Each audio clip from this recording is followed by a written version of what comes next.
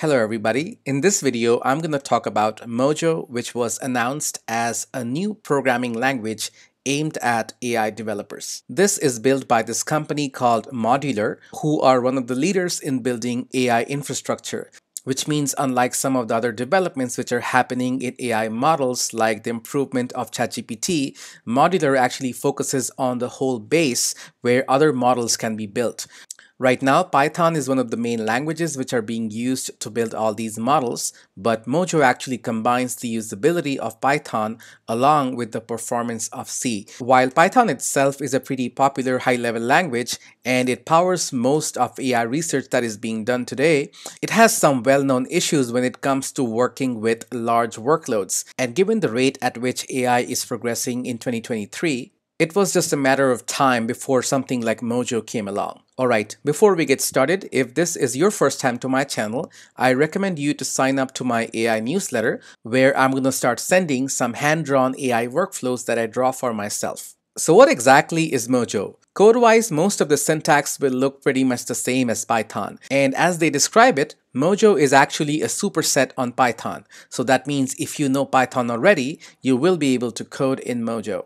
The issue with Python is that in itself, it's not enough to do everything that's needed to develop AI algorithms, and usually it needed to work with other libraries written in languages such as C, C++, and CUDA. That's why Mojo actually combines what people like about Python along with system programming features that require the use of these other languages. And according to the founders, the performance of Mojo will be significantly more than Python. How much more? 35,000 times more. And they have presented this table where for a well-known algorithm, it takes 1027 seconds for Python to complete it, while Mojo will only take 0.3 seconds. Now you might be wondering why it's called Mojo. So according to the founder, it brings magical powers to Python, including unlocking a programming model for accelerators and other systems pervasive in AI today. So basically, Mojo means magical powers. Also, you might have noticed this fire emoji on my thumbnail. That's because this fire icon is actually the extension of Mojo files. For example, Python files have a .py at the end, and Mojo files will have this fire icon as its extension. Now, this is pretty important if you're trying to get into the AI world as a researcher or a developer. Now, usually a lot of people who work in the AI industry on a technical level are more researchers than traditional developers. That means they're not spending their days writing small functions, something like a JavaScript developer would do. They're usually dealing with large datasets and models.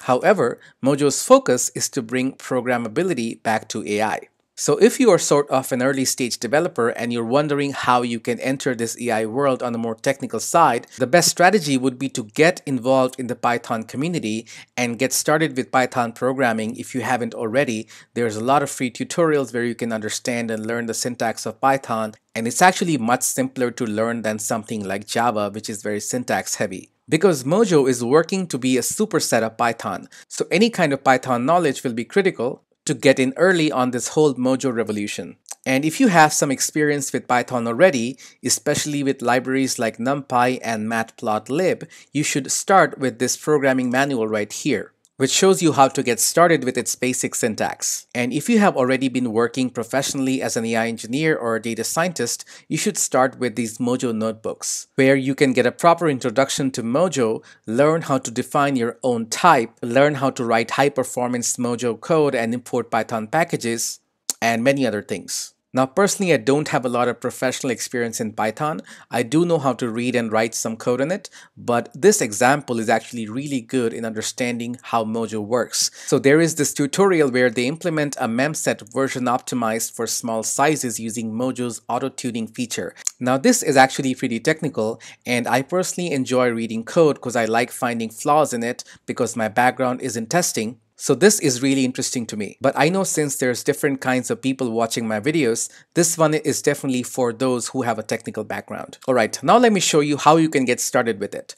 Right now, this whole project is pretty early, and the only way you can get access to it is to click this button called Play with Mojo, where you can provide your own information and get early access. So I highly recommend filling up this form and get access to their playground. And they say they're rolling out access as fast as they can. I have already already signed up and I haven't received an access email yet, but I'll make a video as soon as I do. And until then, I highly recommend you to join their Discord community and keep an eye on the Mojo announcements channel, where you can learn the current state of things. Like, for example, you can only access Mojo via our playground right now, and it's not currently available for local download.